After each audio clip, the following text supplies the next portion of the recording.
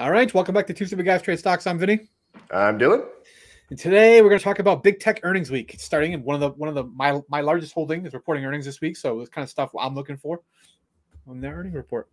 Got it. If you like this kind of entertaining stock market content, we're just two stupid guys trying to figure everything out. Just give us a like and subscribe.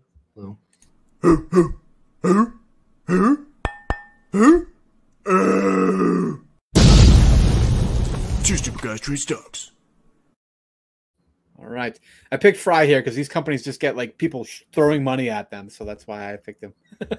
This is one of the most underrated cartoons of all time. I agree. I'm a big Futurama fan. So Microsoft, first one up this week. They report on Tuesday, January 25th, after the bell, expecting $2.29 per share with a 12.8% implied EPS growth year over year. Pretty solid, right? 13% bottom line growth. Especially for a, $2 trillion company? Yeah, exactly.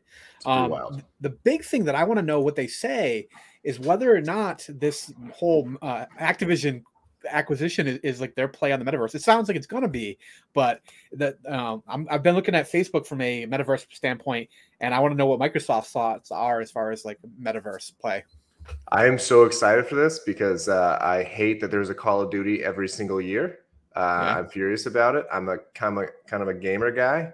And I feel like Microsoft has been buying all these companies. This is the biggest company they bought, by the way, for games. Not even close. Yeah. And I'm very excited to see how this rolls out because Call of Duties have staled. They're crappy.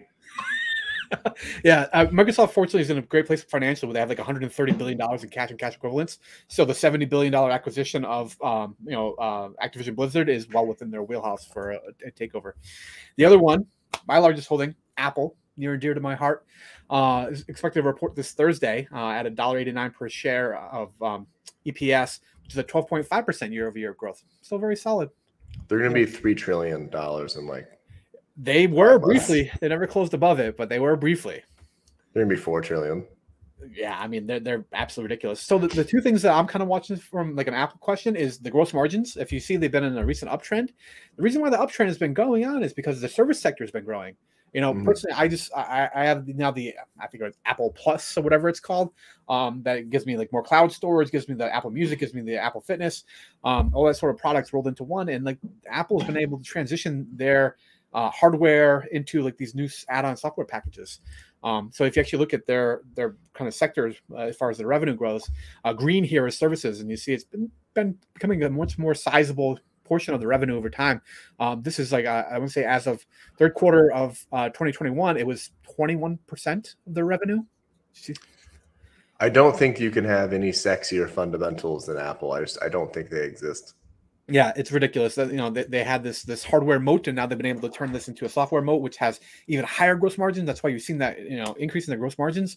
So I'm curious to see where they are going forward as far as like adding more service folks and subscription revenue. All right, solid. Guys. Yeah. It's a good opportunity for some volatility this week. When you start to see these two big tech companies reporting.